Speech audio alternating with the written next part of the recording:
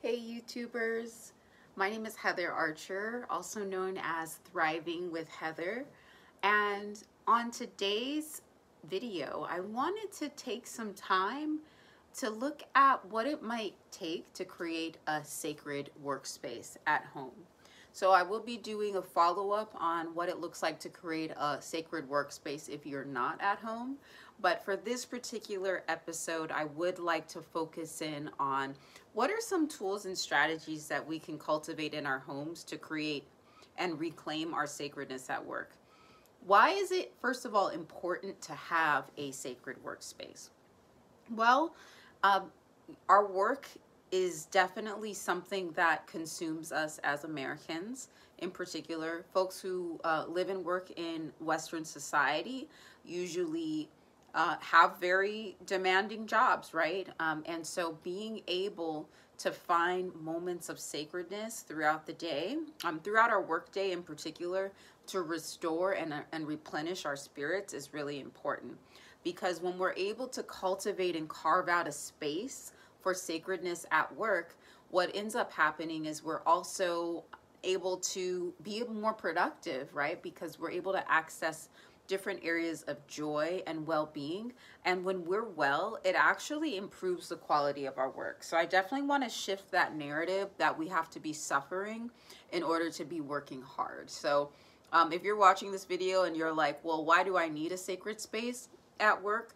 I would say, like, if you're a human being, you always need to have access to a sacred space. And it doesn't matter if you're at work or if you're not, right? So really cultivating what does a work life look like for me in particular, as opposed to what the systems in society have said is more of a structure that's considered professional, right?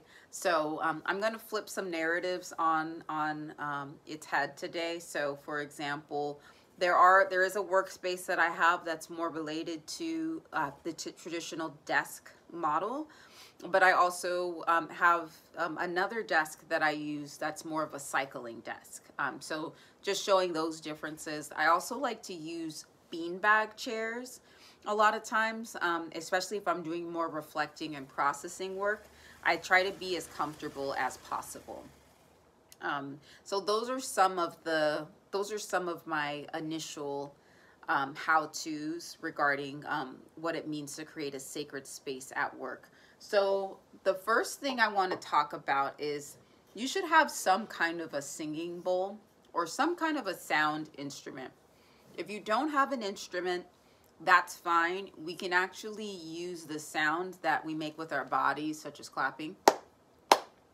Clapping can be really cathartic and can support with just kind of clearing out stagnant energy. A big part of creating a sacred workspace, especially when you're at home, is to create energetic boundaries, right? Because you might be on different Zoom calls or different webinars that might be triggering. Not all calls, right, are going to give you or feed your spirit. And you're going to need to find a way to reclaim your energy, especially if you're working at home, right? Because you only have the one space. And so constant energy clearing is critical to being able to thrive while working from home.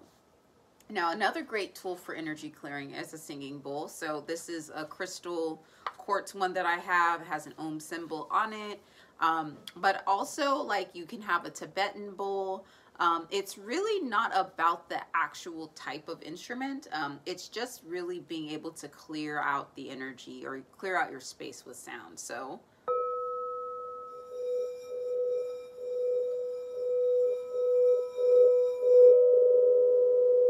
why sound? There's so many reasons why sound. I'll actually put an article, I'll list that in the description so you can read up a little bit more on it.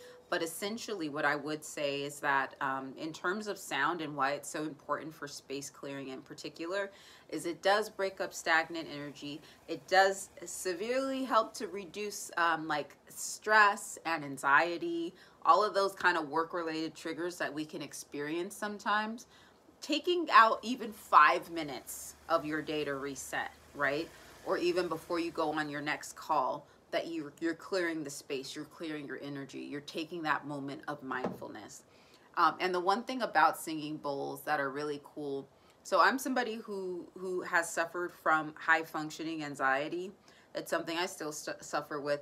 And so singing bowls and sound healing has been really supportive for me in my journey. And it's also really helped me to continue to cultivate and navigate a work-life balance. Because if you're somebody who has high anxiety, the idea of quieting your mind in meditation might seem really scary and also boring, right? And so one thing about the singing bowls is it gets you into that meditative state quicker, and it also does so in a way that puts your body a little bit more at ease if you're more likely to suffer from anxiety at work. So that's the first thing I want to talk about, is being able to clear your space with some sound, right? So if you don't have access to the singing bowls, remember we talked about clapping. That is also a way. Toning is another thing that you can do. So even like chanting. So if we look at this Om symbol, even if we take out some time to chant Om, right? So Om.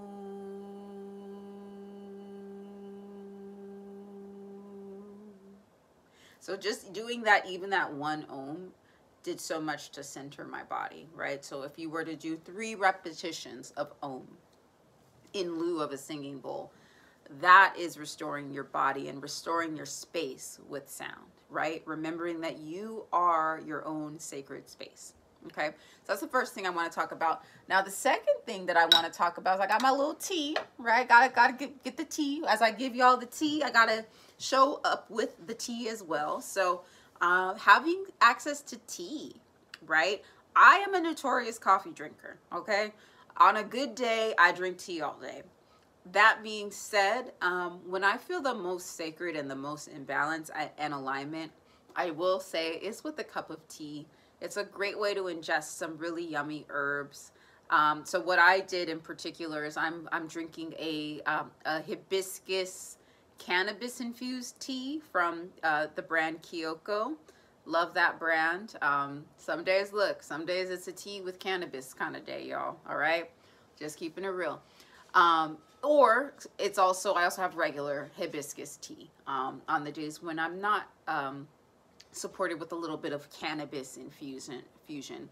I also though have something, I have a root called ashwagandha, right? So look at the description and you'll kind of see more about that root. But ashwagandha is really, really great to regulate your nervous system. It is an Indian Ayurvedic root, really, really good for reducing anxiety and stress. Okay, so I sip on my, and also I have my honey in here as well.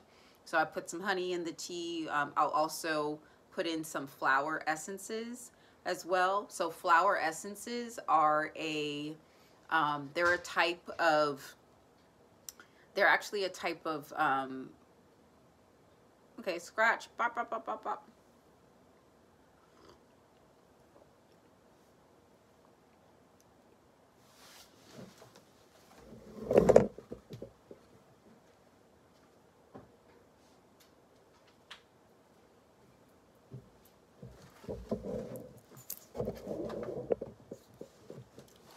And so to actually crank it up a notch even a bit more, I'll take my tea, right? And I already put my ashwagandha root in there, but I'll even kind of turn it up a bit more, and I might put in some flower essences. So right here, this is the olive flower essence from Bach Flower Essences. You just want to make sure that when you put flower essences in your tea, that you do so when like the water's not boiling, because then it can reduce the potency of the flower essence if the water's too hot. So what are flower essences? Flower essences are basically just as the name says, right? They're the essence of flowers. So if we really believe, and you know, as the indigenous stewards of our land have taught us, every single plant put on this earth has a purpose and a reason. And a lot of these plants that are around us on a daily basis are so healing for our spirits and for our mind and our bodies.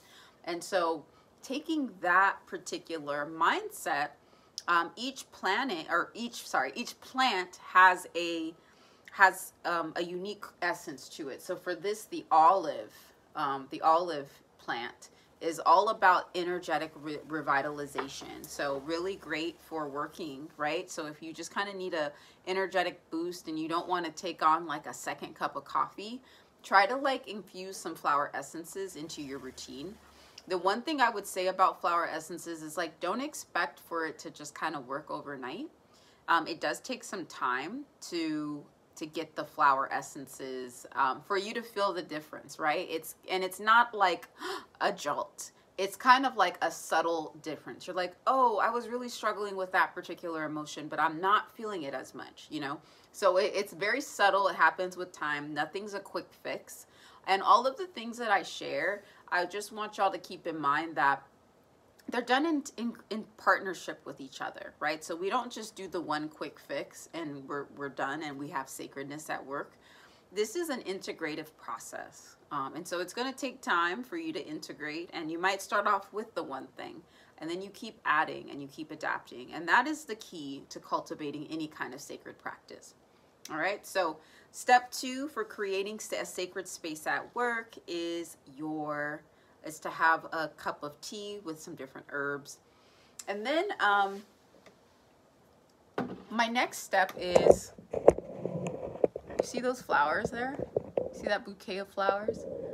I'm really big about making sure that I have access to fresh flowers and that it's something I'm able to appreciate. So I'm very much about beauty, and I love to surround myself with beautiful things.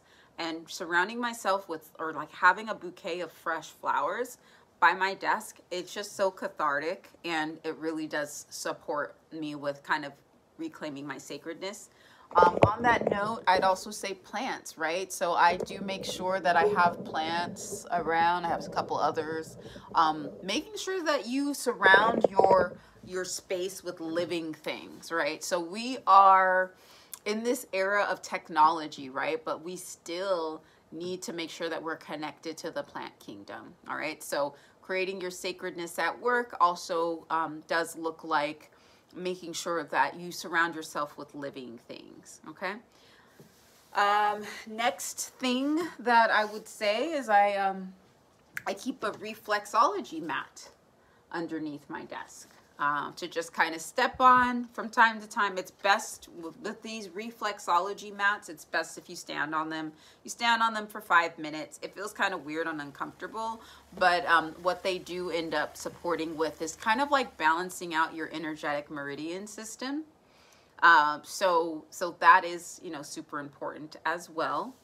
And then my last tip on creating a sacred space at work is to ensure that you keep finding moments to return to your breath.